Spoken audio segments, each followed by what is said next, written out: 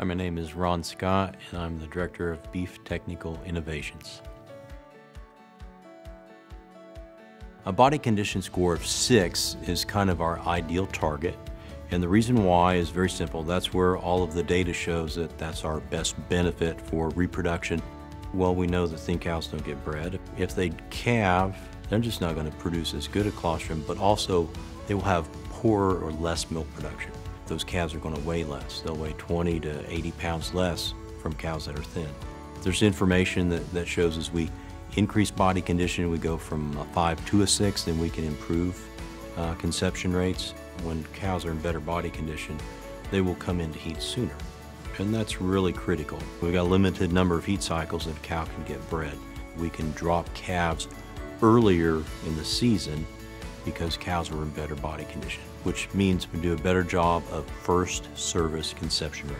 So if we can get that cow in better condition, she'll produce more milk, we'll have heavier calves, and got a better chance of getting her bred.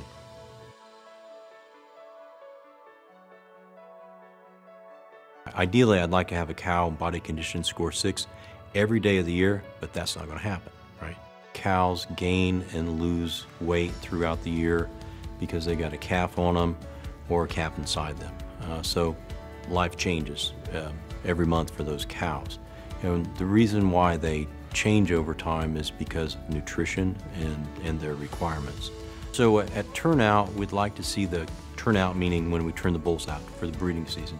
We'd like to see the cows in a score of around 5.5. They can be 6, that'd be best. We don't want them to go through weaning at less than a body condition score of 5, because then it's going to take a long time for them to catch up after weaning. So we want the cows at calving ideally to be a condition score of 6, and that's on an average. We don't want cows calving at a 4, 4.5. We're just asking for trouble.